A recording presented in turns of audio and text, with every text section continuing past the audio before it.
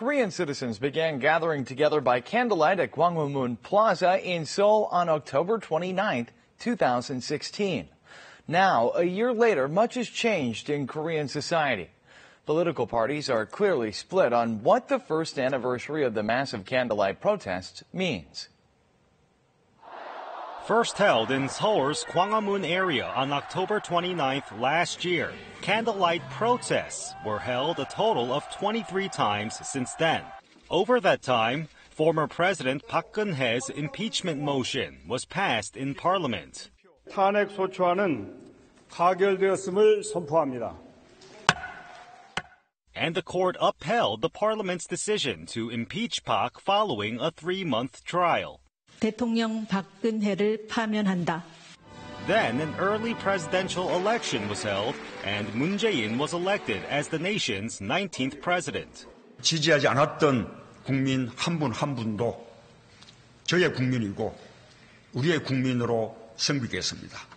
Political parties have reacted differently to the first anniversary of the candlelight protests.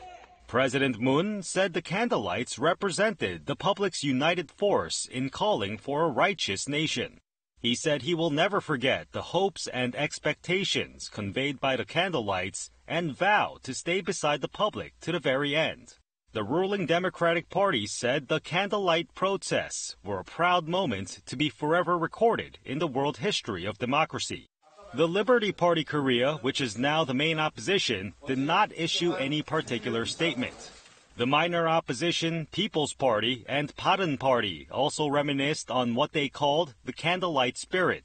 But they issued warnings against the Moon administration, saying the voice of opposition also represents the public, and that the candlelight notion was being monopolized. 촛불이 관통하는 키워드는 모두 다 함께 더불어서 협치하고 민주주의를 완성하자는 겁니다. Experts advise the candlelight spirit should be eventually perfected for the accomplishment of national unity.